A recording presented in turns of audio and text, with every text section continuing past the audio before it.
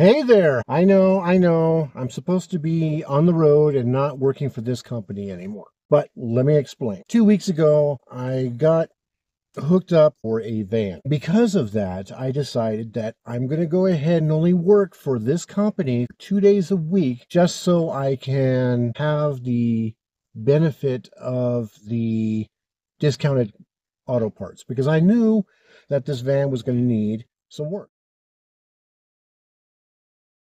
Everything was in line up until yesterday. Contacted him today saying, hey, everything was good to go. I found out somebody offered him more money. He just up and sold it from out from under me. He didn't even contact me about it, which, is another crappy thing about what happened. I was a bit perturbed with this person.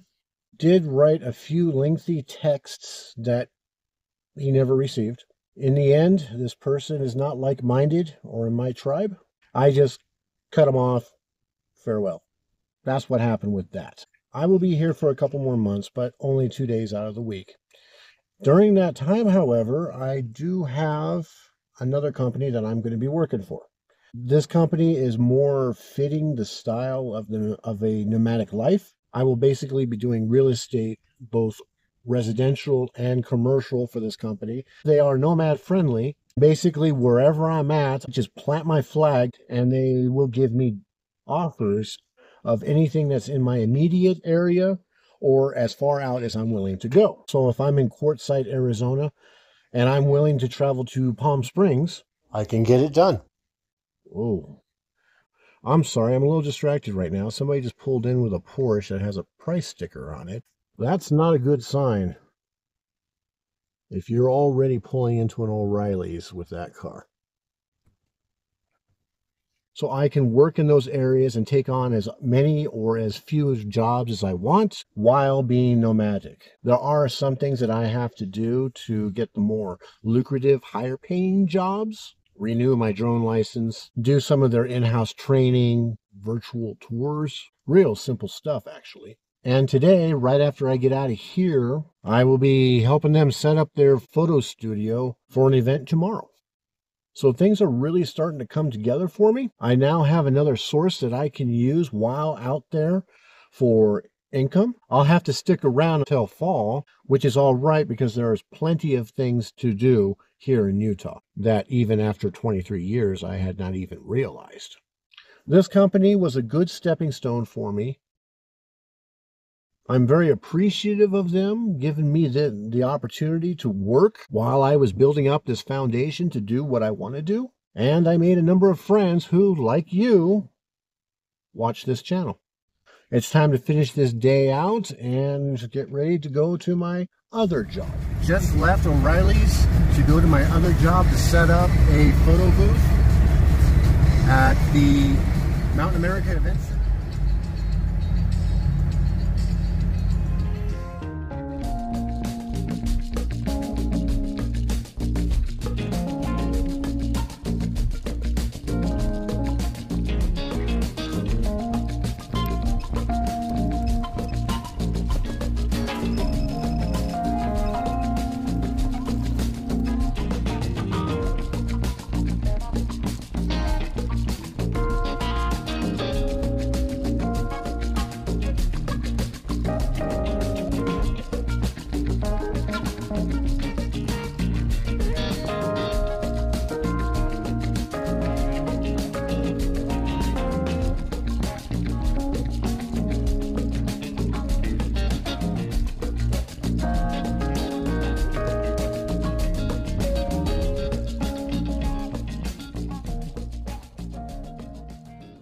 A shout out to my old professor at Salt Lake Community College for instilling in me cord safety, minimize the tripping hazard for my clients, and there we are. So if you're a photographer and you have a heavy head or strobe on top of your stands, this is how you minimize the amount of sway. Only extend your bars to a maximum of to a maximum of 50 to 75%. That keeps it a lot more stable. Since I'm going to be the one that's going to be over here, this is eliminating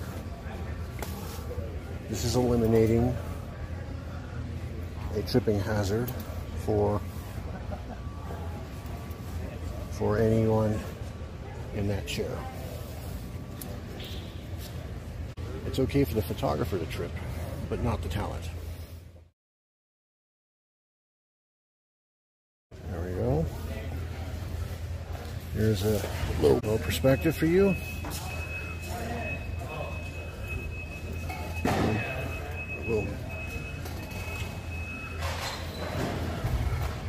This will work. It's not ideal, but it'll work.